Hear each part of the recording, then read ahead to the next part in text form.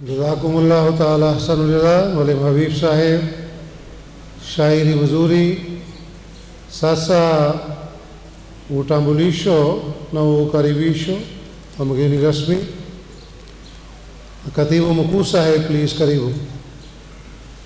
Billahi minash shaitani rajim. Bismillahir rahmanir rahim. Mheshimiwa Juma Kipanga, mbunge, karibu sana kwenye mkutano wa Jumuiya ya Waislamu wa Ahmadiyya Tanzania, na karibu pia kwenye Jamaat Ahmadiyya as well. Kwa sababu hapa ni kituo chetu kikubwa cha Jumuiya ya Waislamu wa Ahmadiyya Tanzania, na huu ni mkutano mkuu wa Jumuiya ya Waislamu wa Ahmadiyya wa 51 kwa lakabu ya Jalsa Salana. Na mbele yako ni wanajamaat wa Jumuiya ya Waislamu wa Ahmadiyya kutoka maeneo mbalimbali hapa nchini. Na wakati wa utangulizi nafikiri Amir Sahib amechukua fursa hiyo. Umeona wabashiri wetu au viongozi wetu kutoka mikoa mbalimbali ambao wameshiriki mkutano huu. Kwa hiyo wao na waumini wengine au wanajamati wengine wameweza kushiriki kwenye mkutano huu wa 51. Tuna washiriki takriban 6,000 kama unavyoona huku. Naona kina baba, lakini upande wa pili kule unakoona baada ya ukuta mweupe ni upande wa kina mama. Kama ilivyo kawaida, kina mama bila shaka na watoto pia wapo. Kwa hiyo wote tumekuja kwa ajili ya mkutano huu. Na nilisema wakati ule tunaongea pale kwamba mkutano huu unafahamika kwa lakabu maalum kama Jalsa Salana, na ni mkusanyiko wa Ahmadiyya wote kwa sababu moja tu kuu ya kutaka kukumbushana, kupeana nasaha juu ya namna bora ya kumwelekea Mwenyezi Mungu. Na theme au kauli mbiu ya mkutano huu mwaka huu ni ukhalifa, na nilichukua muda mrefu kidogo kukueleza kwa nini imekuwa ukhalifa. Maana yake ni kwamba ukhalifa ndio ngao yetu bila shaka, ambayo tutakavoungana nayo vema ndio ambayo inaweza kumfanya binadamu kuweza kumfikia Mwenyezi Mungu wa kweli, na kwa kufanya hivyo amani ya kweli, amani nafsi, utulivu au matatizo mengi ambayo dunia inaikabili sasa hivi yataweza kutatuliwa. Wama Mheshimiwa Waziri, Jumuiya ya Waislamu wa Ahmadiyya iko hapa nchini tangu mwaka 1934 ndipo ambapo ilisajiliwa jumuiya hii. Na kihistoria jumuiya imekuwa na shughuli nyingi: vuguvugu la uhuru, vuguvugu la mapambano. Ingawa nchi yetu hatuwezi kusema mapambano, lakini njia bora za kutafuta uhuru, basi Jumuiya ya Waislamu wa Ahmadiyya ilikuwa kinara katika wakati huo. Na kwa fadhili za Allah ni nchi yetu iliweza kupata uhuru. Na kama unavyofahamu ya kwamba kwa namna ya kipekee, kwa msaada mkubwa wa Mwenyezi Mungu, ni mwanajamati wa Ahmadiyya ndiye aliyebuni jina la Tanzania. Kwa hiyo utakavyorudi kwenye historia utaona namna gani basi utakuta pia na jina Ahmadiyya lipo.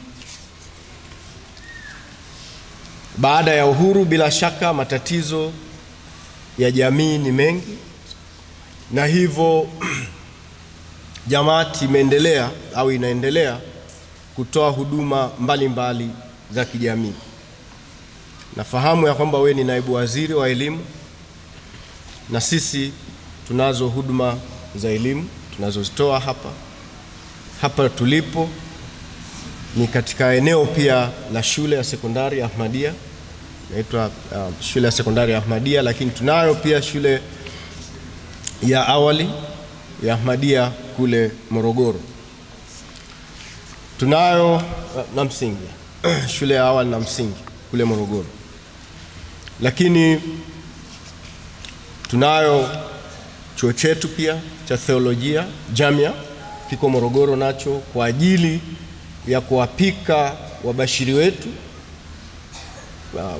kwa maana ya wasomi wetu wa dini, au tunaweza kusema mafukaha wa dini, seminary kwa maneno mengine, lakini lakabu yake hasa ni Jamia, iko Morogoro, ambayo haisaidii tu Tanzania, lakini naweza kusema inasaidia kwa nchi za Afrika Mashariki na Kati zote. Wanaleta hapo wanafunzi. Kwenye nyanja ya afya pia hatuko nyuma. Tunayo hospitali yetu ya siku nyingi. Ukifika Morogoro, bila shaka hospitali ya Ahmadiyya inafahamika, maarufu. Mtu yoyote ukimuuliza hospitali ya Ahmadiyya Morogoro ipo, na tuna mipango mingine ya ujenzi wa hospitali kule Songea ambayo inaendelea, na nyingine nyingi huenda zitakuwepo.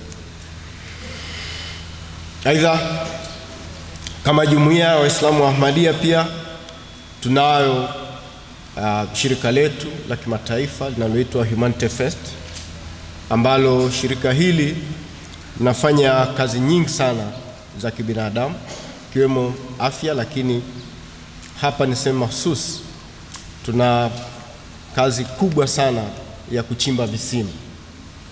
Tunachimba visima vingi katika maeneo mbalimbali. Waila ukiacha hiyo, labda iwe ya mwisho, sio kwa maana ya kwamba kuisha hizo service, sisi ni wadau wakubwa sana wa ukuzaji wa lugha ya Kiswahili hapa nchini.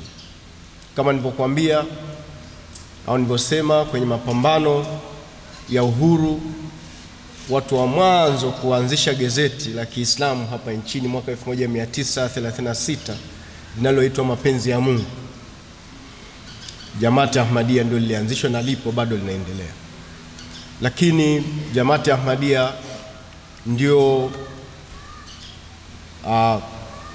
Waislamu wa mwanzo naweza kusema, au taasisi ya Kiislamu ya kwanza kufasiri Qur'an tukufu kwa lugha ya Kiswahili mwaka 1953.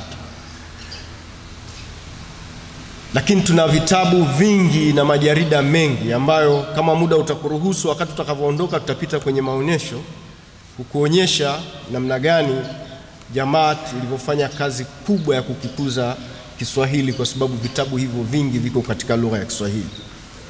Katika ukuzaji wa Kiswahili si hiyo tu, sisi kama Jamaati Ahmadiyya tunayo television yetu inayoitwa Muslim Television Ahmadiyya MTA, na kupitia television hiyo kwa miaka nadhani zaidi ya 10 au 11 sasa, lugha ya Kiswahili ni katika lugha maarufu zinazotumika, na hasa kwa matangazo yale ya MTA kwa nchi za Afrika.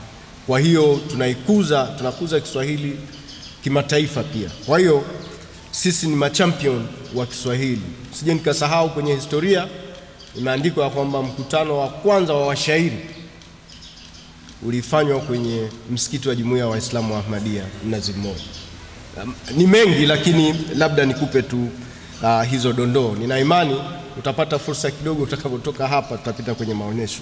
Waila nimalizie tu kwa kusema kwamba mkutano huu ulifunguliwa jana na Mheshimiwa Waziri Mkuu ambaye alimtuma Mheshimiwa Waziri Simbachawene kuja kufungua.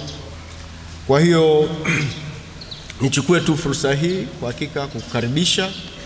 Ni wajibu wetu na ni kazi yetu, sisi hatuna kuficha, hatuna lolote. Kwa hiyo kila jambo letu tunapolifanya, tunapenda pia na viongozi wa serikali na jamii kwa ujumla ije ishirikiane nasi.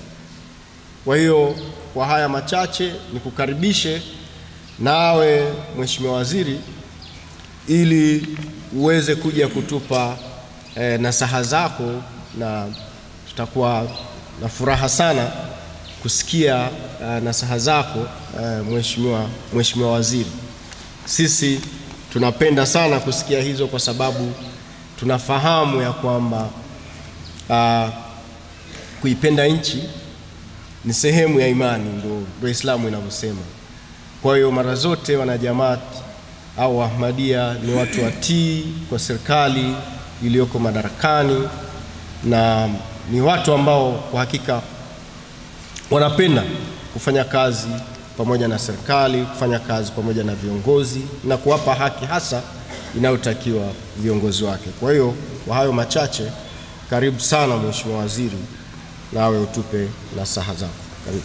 Assalamu alaikum wa rahmatullahi wa barakatuh. Alhamdulillahi rabbil alamin, wa salatu wa salamu ala Rasulullah sallallahu alayhi wa sallam. Amma ba'd. Ndugu zangu, baada ya kumshukuru Mwenyezi Mungu na kumtakia rehma kipenzi chetu Nabii Muhammad sallallahu alaihi wasallam, napenda kwanza kuchukua fursa hii adhimu na adimu kuanza kabisa kumshukuru sana Mwenyezi Mungu.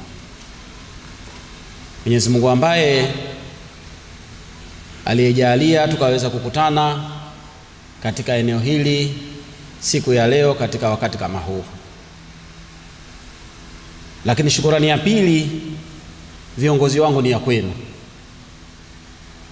Niwashukuru sana kwa upendo, nishukuru kwa mapenzi amiri na viongozi wote kutoka mikoa mbalimbali ambao mlidiriki na mkaamini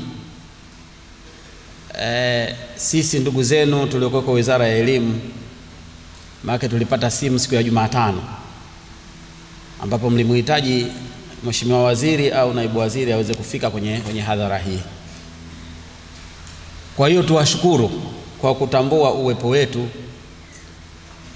na mimi nimekuja hapa na nimesimama hapa kwa niaba ya Mheshimiwa Waziri wa Elimu, Sayansi na Teknolojia, kakaangu sana Profesa Adolfu Mkenda.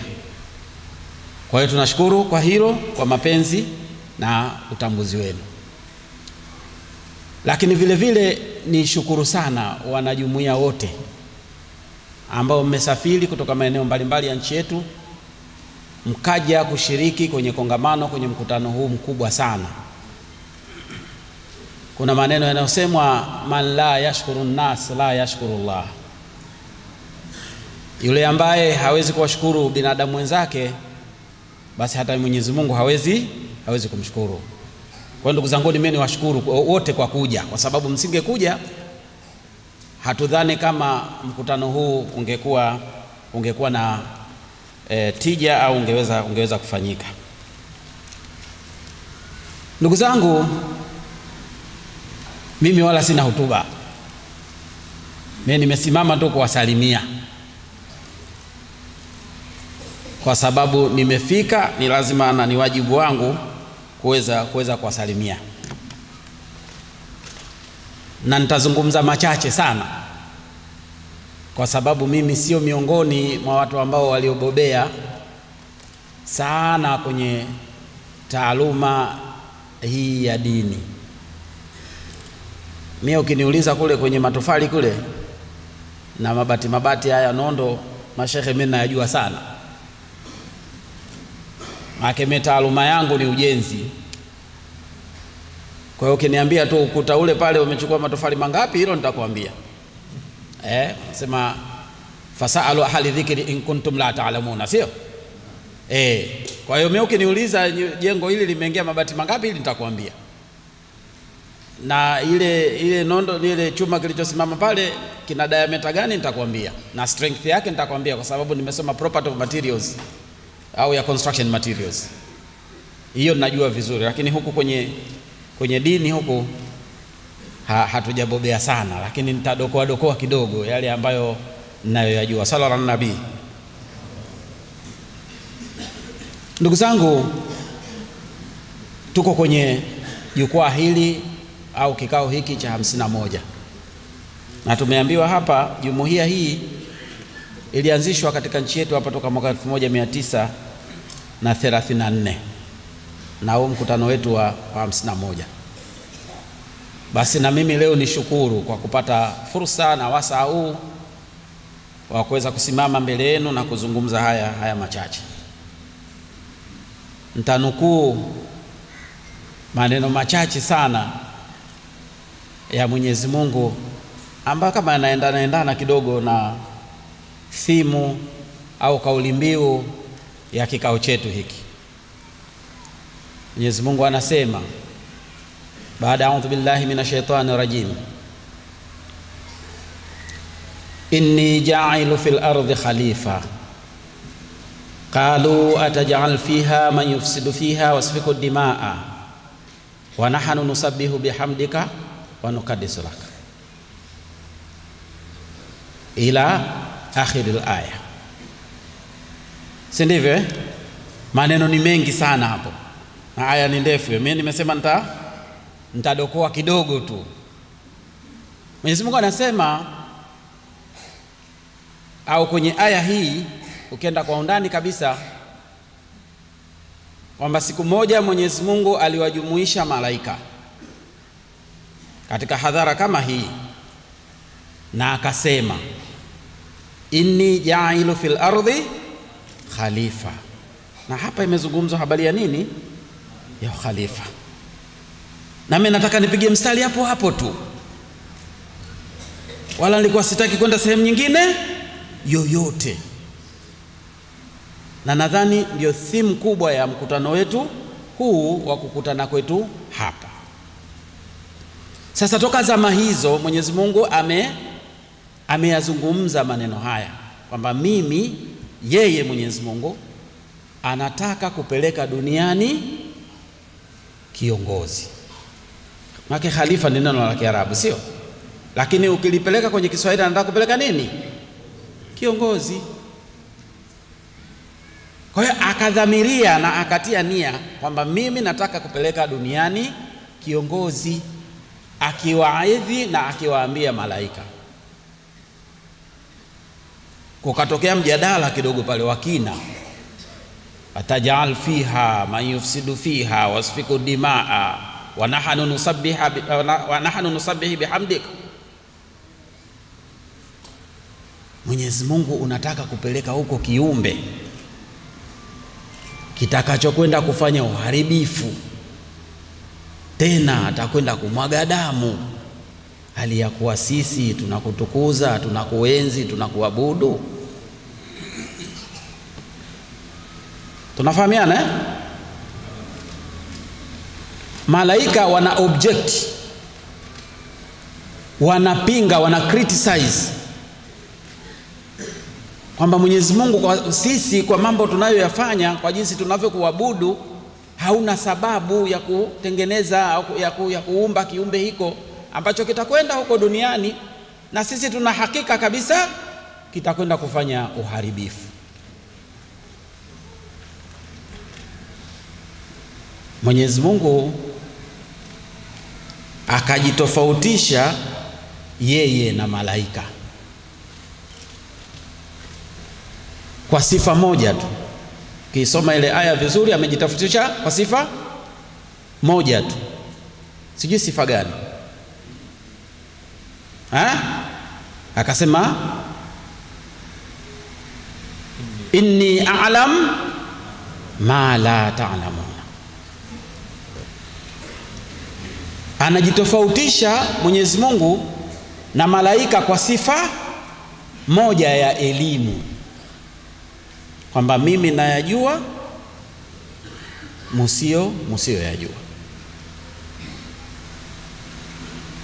Basi baada ya hapo Mwenyezi Mungu yeye akapitisha kadari yake.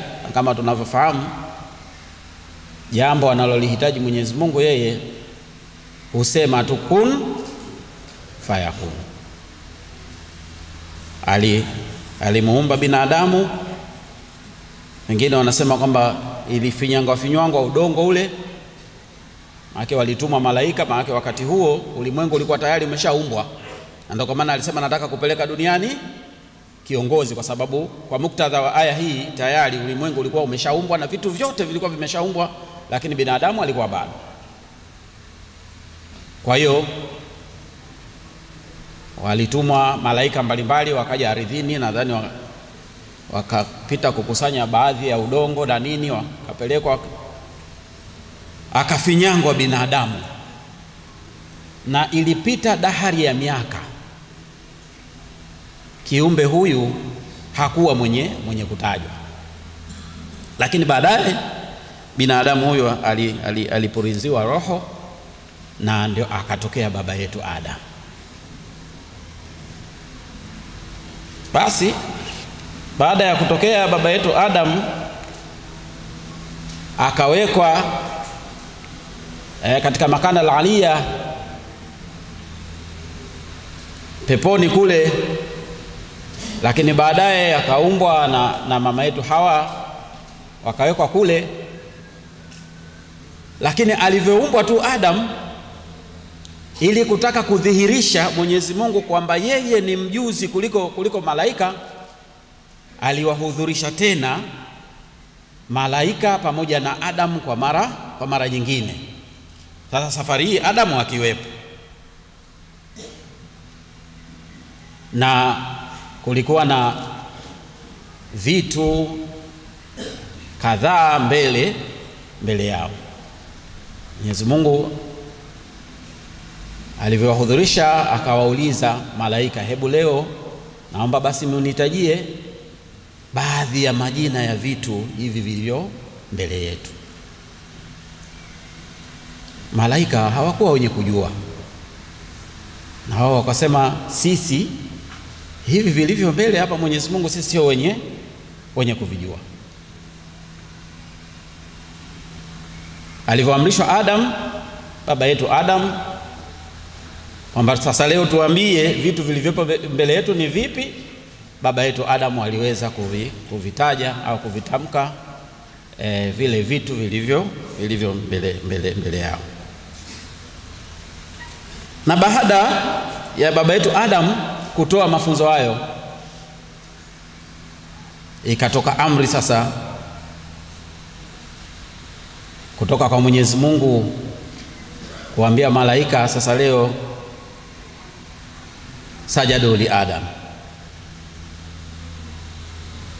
sujudini leo kwa ajili ya kumsujudia nani?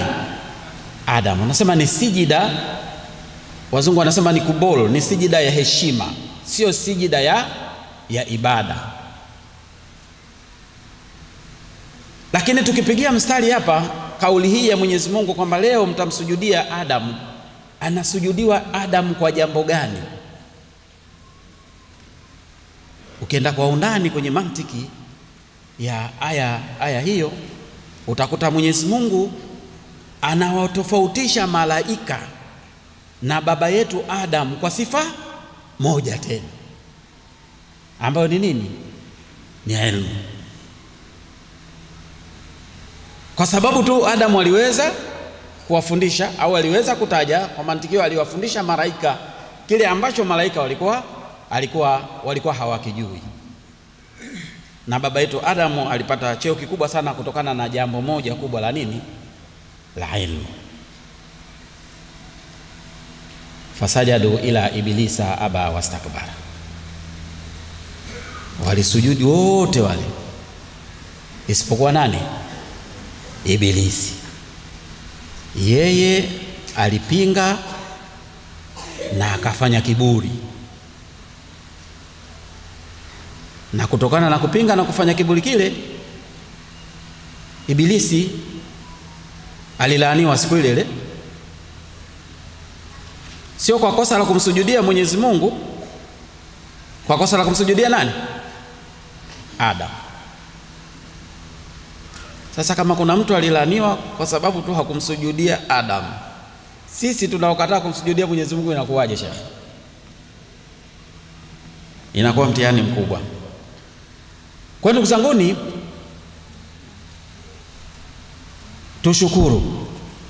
tushukuru kwa sababu hii neema tuliyopewa na Mwenyezi Mungu ya sisi kuwa ndani ya makundi, miongoni mwa makundi ya Kiislamu ni neema kubwa sana, ambayo hatuna malipo ya kumlipa Mwenyezi Mungu zaidi ya kumshukuru. Na ukhalifa ule ulivyotoka kwa baba yetu Adam umeendelea, na wakapita mitume kadhaa, sio? Sisi mitume tunayoijua iliyotajwa kwenye vitabu pekee yake ni 125,000, sivyo? Mimi katika kusoma niliambiwa iko 125,000. Lakini haishi hapo. Tukaambiwa sisi al-ulama warithatul anbiya. Sio kama iko sahihi. Nimesoma siku nyingi kidogo. Kwa hiyo tafsiri yake uimamu au uongozi huu utaendelea, na kwa mujibu wa aya mbalimbali unatakiwa kuendelea kuwepo. Ndio kwa maana tukaambiwa, tukahusiwa sisi ndani ya Qur'ani, baada a'udhu billahi minash shaitani rajim,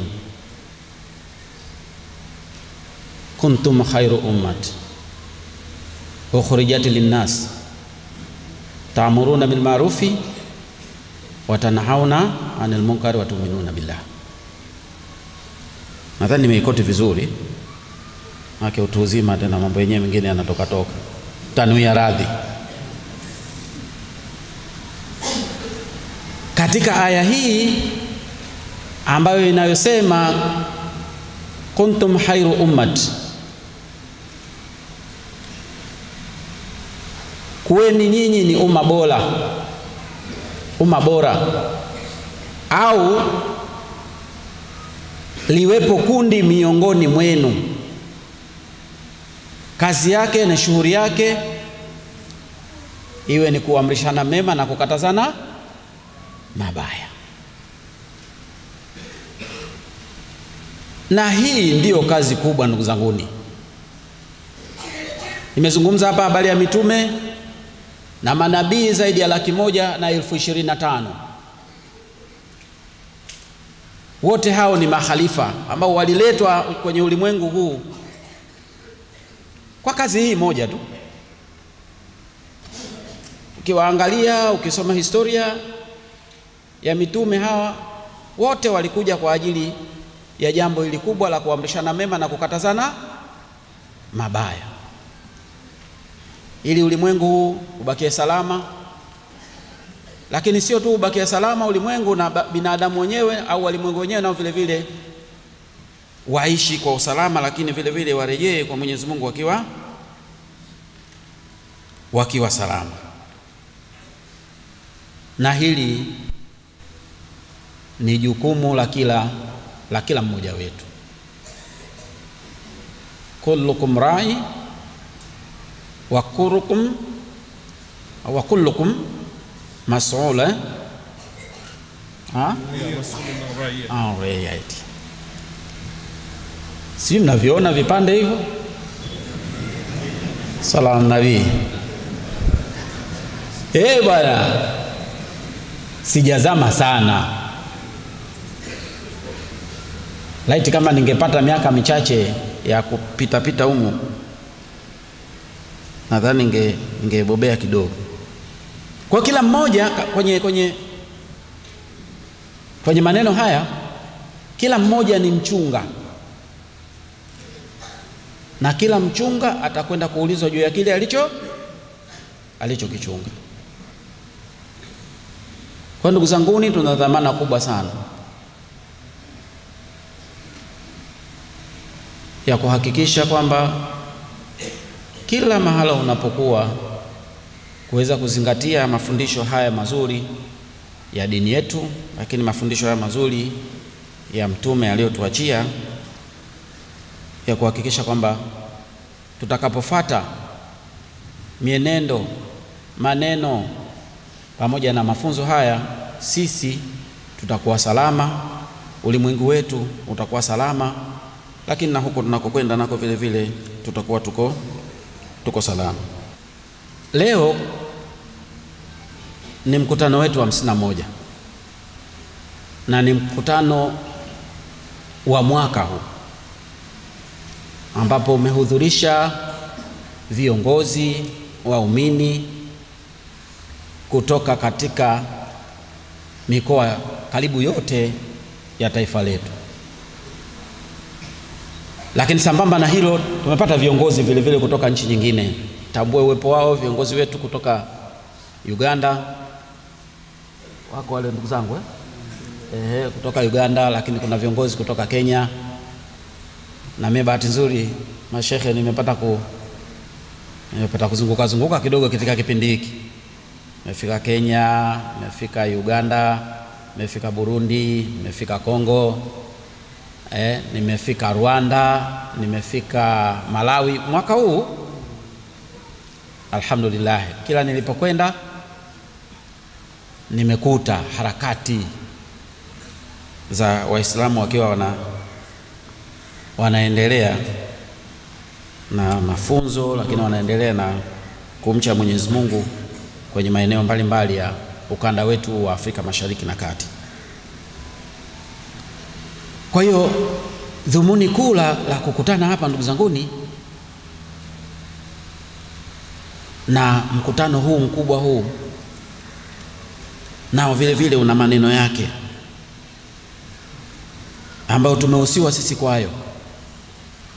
Baada ya a'udhu billahi minash shaitani rajim, fadhakiri inna dhikra tanfa'ul mu'minin. Sema kumbushaneni,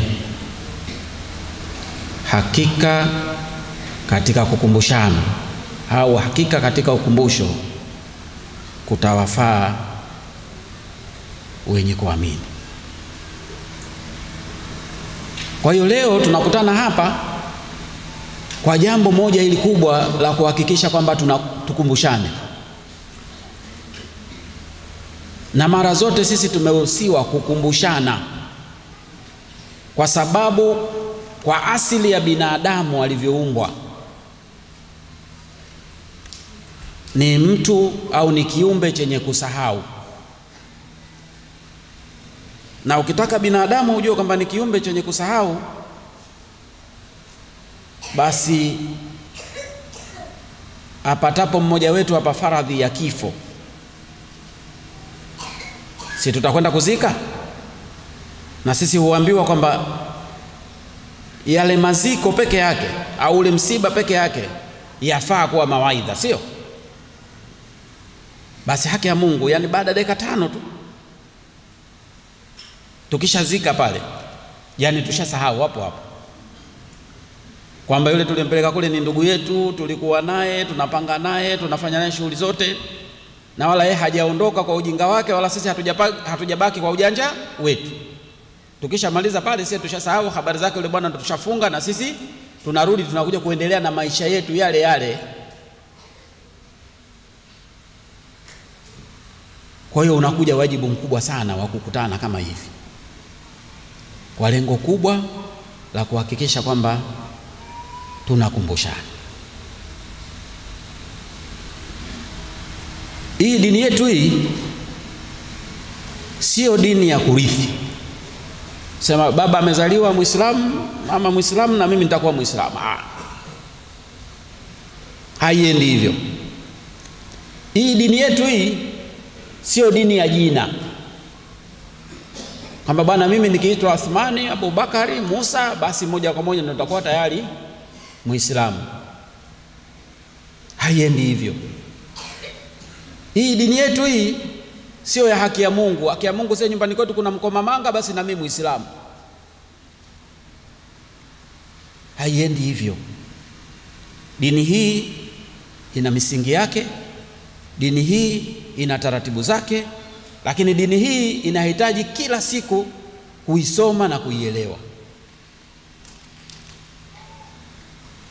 Kwa hiyo mkutano wetu huu ni jukwaa muhimu sana la kuhakikisha kwamba tunabadilishana mawazo, lakini vile vile tunaisoma na kuielewa dini yetu sawa sawa.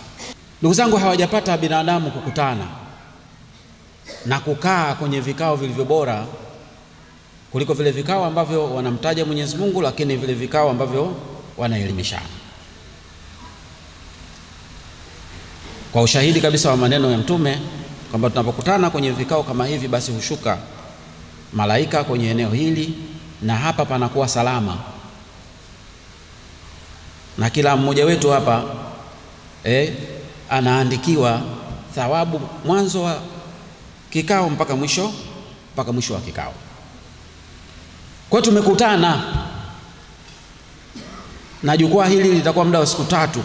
Tumeanza jana, leo pamoja na kesho. Kwa hiyo wajibu wetu itakuwa ni kusikiliza. Wajibu wetu utakuwa ni kuwa makini kuhakikisha yale yote ambayo tunayoyakusudia kuyazungumza na kuelimishana hapa yaweze kutufikia vizuri. Nimesema na naendelea kusema na nitasema. Nimesema dini yetu hii ni dini ya kuhakikisha kwamba kila mmoja wetu ni lazima ajifunze yeye mwenyewe. Na nitawapa mfano.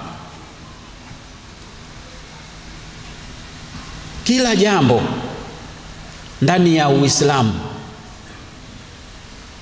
limefundishwa na ina taratibu zake namna ya kufanya. Ukitaka kwenda chooni kuna taratibu za kwenda chooni na lazima zifundishwe. Maana bila kufundishwa hakuna mtu atakayeweza kuzijua. Ukitaka kulala kuna taratibu zake za kulala, sio? Ukitaka kufanya kazi kuna taratibu zetu za kufanya kazi. Lakini hata ibada zetu tunazozifanya zinafanywa kwa mujibu wa taratibu na ni lazima uzisome. Tukenda kwenye swala, bado tunaambiwa sisi ya salatu imadu dini, faman aqamaha faqad aqama ad-dini, faman tarakaha faqad hadama ad-dini.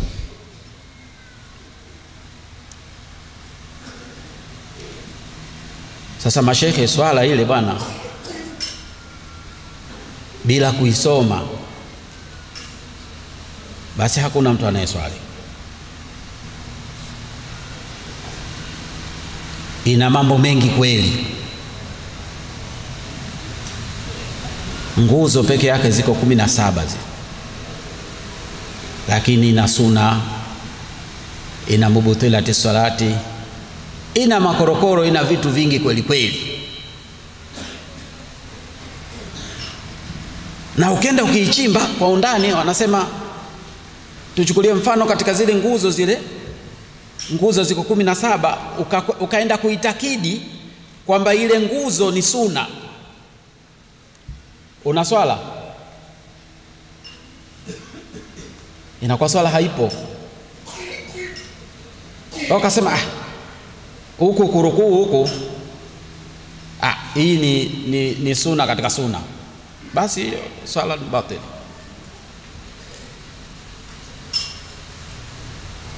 Lakini na kufunga hivyo hivyo, na kusoma habari za kufunga inaonyesha tunafungaje. Ukenda kusoma habari za hija inasema tutakwenda hija vipi. Alimuradi katika kila eneo, katika nguzo zote zina taratibu na kanuni zake ambazo tumewekewa, na ni wajibu wetu kuhakikisha kwamba tunakwenda kusoma ili tuweze kufanya ibada zetu hizi katika utaratibu ambao unaotakiwa. Kwa tunaamini kikao chetu hiki cha siku 3 kitatukumbusha, kitatuelimisha, lakini vile vile kitatuelekeza. wapi tunakotakiwa kwenda kwa mustakabali mpana wa dini yetu, lakini mustakabali mpana wa jamii yetu na mustakabali mpana wa taifa letu kwa ujumla. Mashehe wamesema hapa kwamba katika jumuiya yetu tunatambua vile vile uwepo wa serikali yetu, uwepo wa viongozi wetu, na hii ni wajibu kwetu kwa sababu tumehusiwa kwamba atiu Allah wa atiu Rasul wa ulul amri minkum. Sahihi nadhani kama naikumbuka hivyo. Tiini Mwenyezi Mungu, lakini tumtii mtume wetu, lakini tuwatii vile vile waliopewa mamlaka na madaraka miongoni mwetu. Kwa hiyo tunashukuru kwa kutambua uwepo wetu. Na mimi ndugu yenu niko kule Wizara ya Elimu kule,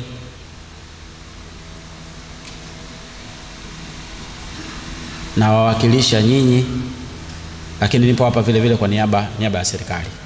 Kwa hiyo niko hapa kwa niaba ya serikali. Ndugu zangu, tuwashukuru, na sisi tunatambua na serikali yenu ambayo inaongozwa na mama yetu Mama Samia Suluhu Hassan, Rais wa Jamhuri ya Muungano wa Tanzania, iko pamoja na nyinyi. Tuko tayari wakati wowote, saa yoyote, mahala popote mtakapokuwa na jambo lolote ambalo mnadhani ni bora kuishirikisha serikali, basi na sisi tuko pamoja na nyinyi kuhakikisha kwamba jambo hilo kwa maslahi mapana ya watu wetu, maslahi mapana ya taifa letu, maslahi mapana ya dini yetu, tuweze kusaidiana kuliweka vizuri, ili kuhakikisha basi ile jamii au taifa tunalolihitaji linaweza kufikiwa. Ndugu zangu, baada ya kusema hayo, Waarabu wanasema maneno mazuri ni machache yenye maana, kuliko kaongea kwa muda mrefu tukapoteza maana iliyokusudiwa. Niwashukuru sana kwa kunipa nafasi hii ya kusimama mbele yenu. Pale nilipokosea pale mtaniwia radhi, na pale nilipokera na kukwaza, maana sio yote yale wakati mwingine unaozungumza itakuwa kila mtu amempendeza. Pale ambapo napoonekanika kuna mtu nimemkwaza, haikuwa dhamira, ilikuwa lengo ni kufikisha ujumbe, kwa sababu tumeambiwa sisi tukikutana hivi basi fikisheni japokuwa aya. Na mimi nimetoa aya hapa na nadhani zimefika, sio? Lakini huenda katika kufikisha aya hizi nikawa nimemkwaza mmoja wenu, haikuwa dhamira. Ndugu zangu, nawashukuru sana, asanteni sana. Wa hadha, assalamu alaikum wa rahmatullahi wa barakatuh.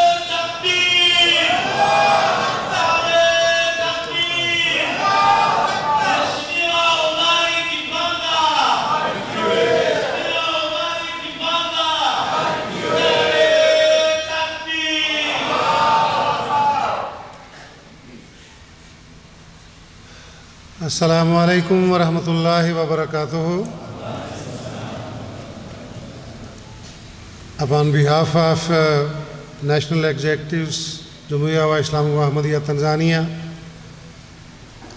upon behalf of all our members of our Jumuiya Waislamu WaAhmadiyya Tanzania, I want to thank our respected honorable guest. He spared his time and he is with us. We are so much happy and we are glad. At the same time, I want to say that really just 3-4 days before we contacted him for this purpose. And in short time, he accepted our invitation and he spared time and he came. So we are so much happy. I can say that this is our second meeting. He also came to visit our printing press, Timeke, around some time back, I think 3-4 months back, what I can remember. And mashallah, he is very close friend of Mr. Yahya Kambolaya and Campus Company. So actually I told him that please if you can invite him for our Jalsa Salana. So just 4 days before, we extended invitation and he received and he accepted. So we are so much proud of you. So may Allah bless you, please. Thank you very much. Just I want to tell you that by the grace of Allah, Ahmadiyya Muslim community is a worldwide community. It exists more than 200 countries in all over the world. Under one leadership, Khilafat-e-Ahmadiyya, as the General Secretary Sahib briefed a little bit, that when Ahmadiyya Muslim community started, ultimately the founder of Ahmadiyya Muslim community, he passed away in 1908, and then his successors started. We have Khilafat in our community, and now we have 5th successor. He is a Khalifatul Masih, he is a Khalifa, he is a spiritual head of the community, and at this time he is visiting America also, opening some of the mosques which are constructed by Jamaat-e-Ahmadiyya during this year. Even yesterday, we received his Friday sermon, Moja Kwa Moja, coming from America, by the grace of Allah. At 9 o'clock, all they were here to watch his Friday sermon. You know, this is the beauty of Ahmadiyya Muslim community, that in all over the world, wherever we are not participating in any politics of the country. We don't play. We are only religious people. We are not doing any kind of biashara or any other type of siyasa. But whatever government is in place, we obey. This is the beauty and this is the discipline here in Tanzania, in Ghana, in America, in UK, everywhere. And we can assure you, as a representative of governments, wherever you will see that Ahmadis are living, they are there to help for maendeleo ya Jumuiya, maendeleo ya siasa, maendeleo ya nchi also of the country. And our Ahmadis, they cannot participate in the demonstrations as well. This is also strictly, we have such type of instructions from the spiritual leader of our community. So Alhamdulillah, our presence is a symbol of peace and love and unity and strength and propagation. So inshallah, I can assure you that as this is our history, is more than 100 years. Here, not 100 years, but it started 1934. But our members arrived here more than 100 years before here. Even before independence, even you can see that during the lifetime of Promised Messiah, actually, they arrived here. And the first, our center was in Tabora. That was the first center, and first mosque as well. So Alhamdulillah, after that, pole, now we are expanding, we are propagating, and inshallah, we want to come to Mafia. We want to come to your area, inshallah. We need help for that one. We shall send our missionaries, our Maulimeen. With your help, inshallah, we want to convey the message of our community. As I told you, this is only love for all, hatred for none. Upendo kwa vote bila chuki kwa yeyote. So again, I want to thank very much. Please, may Allah bless you. I know your schedule is very tight. So inshallah, after this, we have the translation will take place. And there are a few books as Adawadi we will present to you. And then inshallah, you can proceed. Thank you very much. Assalamu alaikum.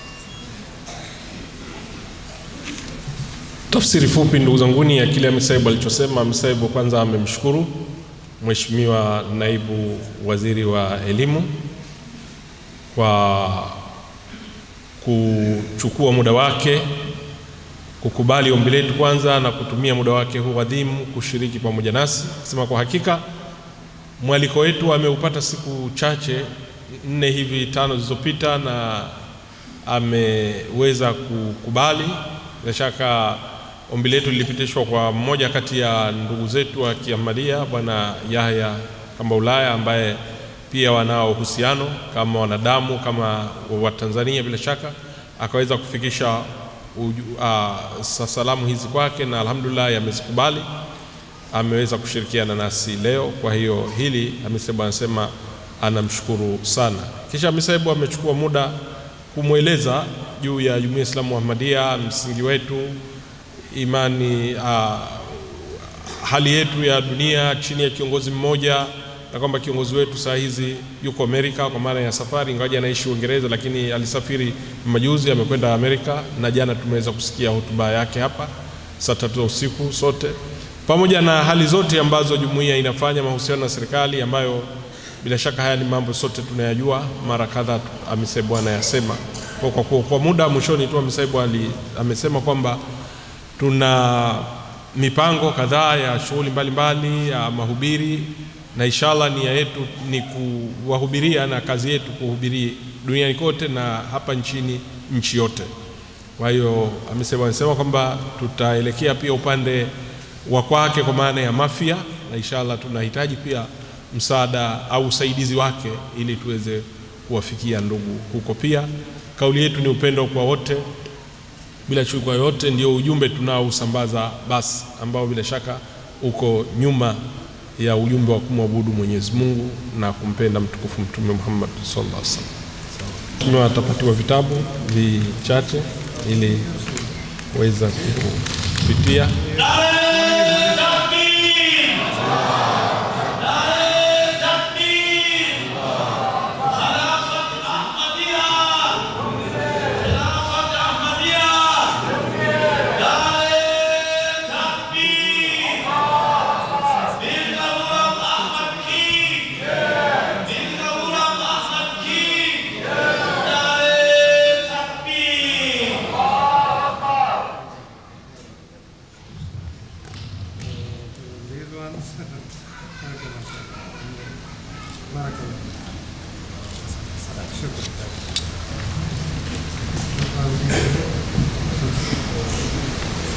So inshallah, I think because of your Buddha,